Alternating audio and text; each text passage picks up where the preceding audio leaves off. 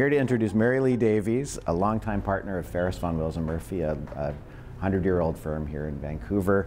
She does labor law, employment, human rights. We'll talk to you a lot about some real pitfalls that you could fall into, and if you have a problem, if I had a problem, this is the lawyer I would come to see about it in the HR area. And if you have an interest in animals, you can talk to her about that because she's the chair of... the past president of the BCSPCA, president of the Vancouver Humane Society, on the board for Mercy for Animals and some other groups. Yeah. Thank you. So this is my partner, James. You can read his biography. James is a senior partner at Farris. He's also one of the leading lawyers in Canada in the intellectual property area. He's practiced at Farris, I guess, a little bit longer than me. And the only other thing I can tell you from reading, other than reading his bio, is that he's a great colleague, he's a great partner, and he's someone I call a friend. So. Let's take a start. So the first slide is registration. If anybody hasn't registered yet and is going to have employees, in BC, you have to register, and you want to because it makes your life easier. Anyway, there's a very good website there. It's a one-stop registration, so take a look at that, and if you need to register, that's where you go. And you do get all these slides at the end, so just know that. Yeah, and I've put reference materials all throughout. So. Yeah, I said to the last group, if it's really important as a business, a lot of people, I think, in the room will agree, your employees are your most significant asset. So it's really good to have at least a basic level of familiarity with employment law. You're going to have lawyers and you're going to have human resource professionals, especially you might have them in-house if you're a bigger organization. But again, to shoot ourselves in the foot here, anytime you call a lawyer, it's expensive. So if you can educate it's money well spent, but... But if you can educate yourself even a little bit, then you can maximize the value you get from your lawyer. You can have your list of questions. You can know some basic things. So I think it's vital for any level of business to have some basic understanding. So the big part of it in BC and in Canada, but we'll focus on BC, is the BC Employment Standards Act. So I think that's on the next. Slide. Yeah, so again, if people know this, the employment standards, this act sets out basic minimum requirements that all employers have to comply with, and it covers the obvious things: wages, hours of work, annual vacation, things like that. It's mandatory. You must comply with the requirements of the act. You can provide greater benefits than the act requires, but you have to provide for the minimums. So the Act, probably everybody is familiar with it.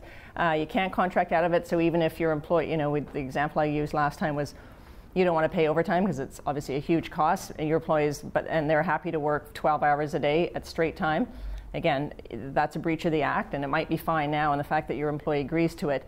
Now, if a complaint comes afterwards, it's no answer, so you cannot contract out of the Act. The Act is complaint-driven. I feel this point is kind of nasty. I mean, it is complaint-driven, but so you can have a great relationship with your employee who you're just paying straight time, but then something happens, that employee leaves you, goes to employment standards and wants a whole bunch of money for overtime. That's a problem. Or you can get a complaint from a competitor. I've had that happen. So the guy across the street's been kind of watching, is growly about the competitor, and they make a complaint to employment standards. Employment standards can come in and independently audit. When you engage a lawyer on any one of these things, whether we're talking IP here or around employee law, is what they're here for, what Marylee's here is for, is to give you, to really be clear about all your risks. The decision lies with you. So, I really think it's unfair when people say, well, my lawyer told me to. Your lawyer gave you advice and you make the decision. So that's like put on your big girl pants and make decisions. And she's going to tell you all of the risks for you. And then your thing is to go back and say, what is the risk? What does that mean? And then to balance it out for yourself. Overtime kicks in either after 8 in a day or 40 in a week. So, the term I use, and I hope it's not offensive, but the ESA is very paternalistic. It's like takes care of employees. And so just like the Act speaks that you must force your employees to take vacation even if they don't want to, similarly, the branch will tell you it's your responsibility as an employer to make sure your employees aren't working overtime. How do you do that? I don't know, but you've got to have policies in place. You've got to have, so if a complaint is made, then you can say, listen, here's my memo that I wrote to Marylee Davies on April 20th saying they're not to work overtime, you're to work blah, blah, blah, blah, blah, and that's it. So again, I just talked about this, the employment standards forces you to make your employees take vacation, and even if they say, listen, I don't want to take vacation, I'm so desperate for the money, I just want money so I can buy an apartment in Vancouver. You might take a business risk there, but it will be a breach of the Act because you were required to force employees to take their vacation. The requirements for vacation under the Act are not onerous. It's 2 weeks after 12 consecutive months and 3 after 5 years, and it tops out at 3. Again, lots of employers do more, but that's all you have to do. And so I guess to the extent that you do want to, and you can bank vacation, and all those nuances are in there, but I guess to the extent that people don't want to take their extra vacation, if you're providing more than the statute allows, you're comfortable to do that. Let them, if you want to pay out vacation. That's expensive, but you can do that as well. So there's the leaves of absence. There's a whole bunch. They range from a few days to multiple weeks. The multiple week ones are the maternity and parental leave ones. The others are a few days. Again, they're unpaid. They don't take the place of annual vacation, so you can't say, well, listen, you took a bereavement leave, a jury duty, and a reservist leave. I don't even know what reservist leave is. So you're not getting your vacation. Obviously, you know that doesn't work. Again, obvious point, I guess, at the end is if somebody does take a statutory leave, the time that they're on that leave counts as for any benefits that are tied to their length of service. They're still an employee. They're an employee on leave. So if they would kick up to the next year's vacation entitlement, even though they've been off for a year, they get the next year's vacation entitlement. This is an issue that comes up a lot with the obvious one is maternity and parental leave. So when somebody goes off for a sort of a practical issue that comes up is somebody goes off for a long leave, the replacement comes in, and they're just awesome, and they're so much better than the person who had the job in the first place. And I used to get a lot, not so much now, I used to get a lot of calls about this. You have an obligation to return the employee to the job that he or she had, or to a comparable job. So again, you're going to have to think about that. But if you've got someone who's come in who's awesome and you want to keep them, you can't just terminate your employee. And so even if you provide severance, they have a basis under the Act, Section 54 of the Employment Standards Act, to say no, I get my job back. So so you have to watch for that. So there's some flexibility there. There's a comparable job. So if you can give something that pays comparably and has terms and conditions that are comparable, there's lots of litigation over that, but then you're okay. So that's a bit for leaves. The next thing I was going to talk about severance pay. That's a big thing for employers when you go to terminate someone. If you have just cause, we could spend days talking about just cause, but if you have just cause, you can terminate someone summarily without notice or pay in lieu of notice. It's hard to prove cause. It used to be, I used to say, if you can prove an integrity offense, like someone lied or someone stole money or things like that, the perfect case I would say is 85%, because judges are human, but I would say you had pretty much a perfect case. Supreme Court of Canada in the last few years has talked about, it's quite annoying, it talked about looking at the context of the misconduct. And so was the employee's dishonesty caused by something that makes it less significant? If someone has been misconducting themselves and like pretty serious stuff, or you've done the progressive discipline, listen, you've sat me down and told me once, then I keep doing the wrong thing, sat me down again, wrote me up, things like that, then you get to the end of your rope and you want to terminate me. But you don't want to get involved in lawyers or lawsuits, so you're going to pay me. Get a release for that, because you don't have to pay me severance because I've misconducted myself, I've given just cause. But you're going to do it anyway, but get a release, because otherwise if you don't and you only give me statutory minimums and you say, okay, you're fired, but here's your severance pay, I'm going to go get a lawyer and write you and say I need way more severance than that. Employment standards isn't reasonable. And then you're going to say, listen, you're lucky you got anything. I fired you for cause. Well, you didn't. You gave me severance. There's nothing you didn't say. Okay, so today we're going to go through this list of items. So first, the IP vocabulary, just so we're talking about the same thing. A lot of people walk into my office and say, I want to patent my name, and we really are talking about different things here. So we're going to go through that and the kinds of rights there are and why you would register them, the costs and benefits of doing so, what's most applicable to you and valuable to your business. Some miscellaneous traps for the unwary. There's lots of little potholes in intellectual property law that can screw up, and then 5 intellectual property takeaways. So here's the kinds of intellectual property, this slide, and so the left column is the kind of IP. The next column is who owns it, what it is or what it protects, and then in the how column, how do you get the rights, and how long do they last for. So a patent, we have a number of patents in the room. The inventor owns that unless you have an agreement to the contrary that they've assigned it to the employer, so that's something to have in your employment agreements. You only get rights if you register it, and you've got to do that on a country-by-country basis. Copyrights is the most common work product from an employee or a contractor. In general, the author owns that. There is an exception for employees who do it in the ordinary course of business.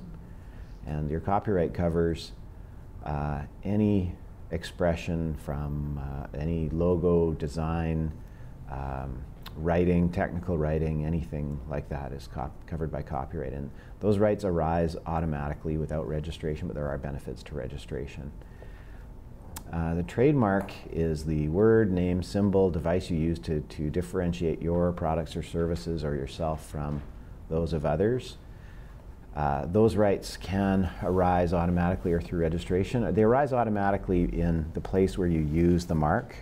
If you've got a restaurant in Vancouver, you're known locally, and you get rights, common law rights, just by existing and using your mark and providing services.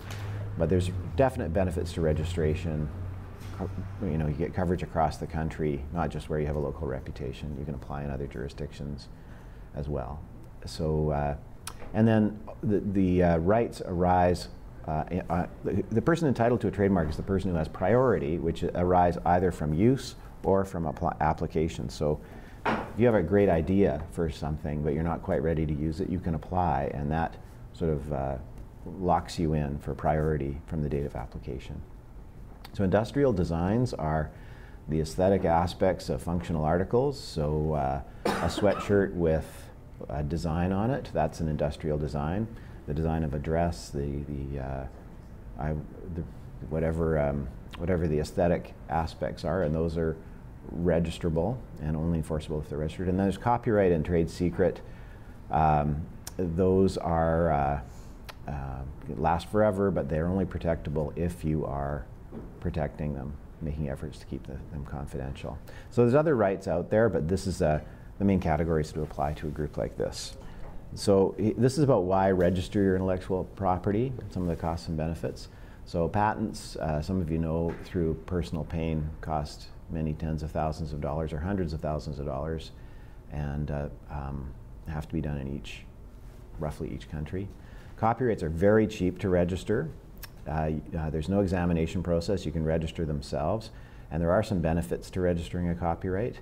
You can, rights arise without registration, but if you want to recover damages, you have to register the copyright work.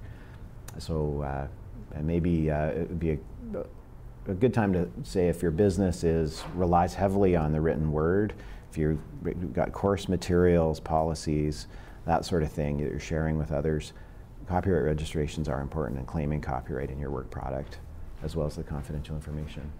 Okay, so trademarks, the cost of registration it's measured in the couple of $1,000s on a per country basis. Then there are, like I said, some benefits to registration in terms of priority, but also enforceability. It's enforceable all across the country when you register it, not just where you have a local reputation. But enforcing it does cost money. Yes, for sure. Just remember that.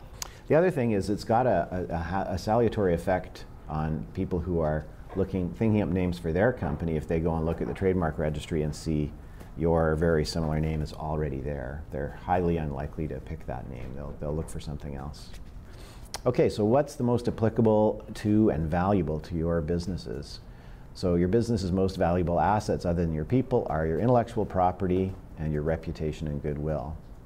So it's really important that you own your business's work product. That's the copyrights and inventions. Your trademark represents your reputation and goodwill and what your customers use to identify you versus your competitors. And I always say when you go to sell your business, a big chunk of what you're selling is the reputation and goodwill you've built over years of working really hard in your business. And in most modern businesses, the physical assets are a lot less relevant than the name and reputation in the long run. So something important to protect. So miscellaneous traps for the unwary. Your business name registered in the company registry in Victoria does not protect your trademark. So it protects your business name from getting a similar business name registered in Victoria, but doesn't stop anyone from trading with a similar business name. So I could go register the name Coca-Cola Law Inc. in Victoria, and no one could stop me. But if I tried to do business under that name, I would be in for a whole world of pain and suffering. So trademarks is how you protect those rights. Failing to enforce your trademarks make them unenforceable over time. So if a trademark points to the person who's providing the service or the goods, and if a second person uses it, and then a third, and then a fourth, then it doesn't point to anybody. So even if you have a registered trademark, if you don't police it and protect it, then it becomes generic. And so there's lots of famous generic marks out there in different countries. Escalator, Kleenex, Yellow Pages in the US are all marks that used to be trademarks, and now they are the descriptive name of the goods. So another miscellaneous trap is spending money on registrations before you need to, or I also say, or waiting too long to spend it. So there's some of those rights we talked about arise without registration and just from use. And so if your business is local, you've got copyrights, you don't need to register them. You don't need to register the trademark right away, because you're getting a reputation. You have a common law right to enforce that trademark just by virtue of your reputation. But as your business grows, as you start thinking about doing business in other jurisdictions, you need to be on that and getting the registration, so you're not having your mark diluted by the use by others, or being blocked from other jurisdictions because there's already somebody there who may have seen your mark and copied it. The next one is failing to own the work product of employees and contractors. So like I said, copyright, if you ask someone to do something in the course of their employment, to write a manual, the company owns the copyright in that manual. But if they invent something, you don't own their invention unless you have an assignment, a written assignment in your employment agreement. So it's good to get a written assignment for everything in the employment agreement. Likewise, for contractors, we treat them similarly for a lot of things, but contractors own all of their work product unless you have a written agreement to the contrary. So they also own their own copyright. And if that's the case, you can't enforce the copyright against others. They may be able to limit your use of it. So it's important to have this stuff in writing.